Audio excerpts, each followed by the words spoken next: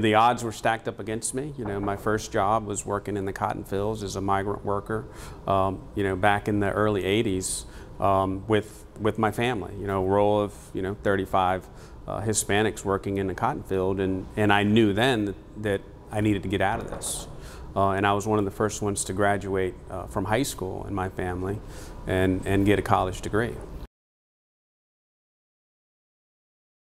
I think modeling simulation chose me, because when I was active duty in the Navy, didn't know really what I was going to do, and I got an opportunity to work at a training and simulation command right out of the Navy. Had no idea what simulation was, but they said, oh, you'd be great, you know how to operate the systems, so I looked at trying to get as much education in simulation as I could. And back then there was no undergraduate degrees in simulation. But the community and the industry was growing rapidly here in Hampton Roads and in other parts of the country. And so I wanted to get as much education as I could in that. And now we have undergraduate degree programs, we have master's degree programs, and now PhD programs here at Old Dominion. Modeling simulation touches the sciences, touches the arts, touches business, and of course engineering. Anything engineering could require the use of modeling and simulation, even from building a bridge to building a game to building a training simulation will require some type of modeling and some type of simulation.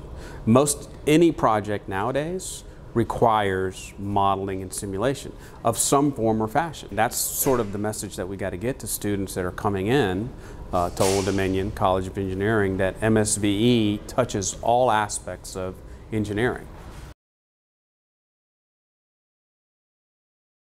I think it's important because, I mean, we've hired a number of graduates from Old Dominion modeling and simulation program, and it's focused in what my company does. SimIS is simulation, and you can't really get the education from other universities. So luckily for us, we're here in Hampton Roads, and we work closely with MSVE, Dr. McKinsey, and the VMASC in trying to identify candidates for my company. It's because the moment a student sees that it's harder than expected, they're willing to go to a different college or try a different degree program. Well, it's engineering because it's hard. And it's hard because, you need the math and you need the sciences to be able to do the job that I'm going to require you to do when you come work for me.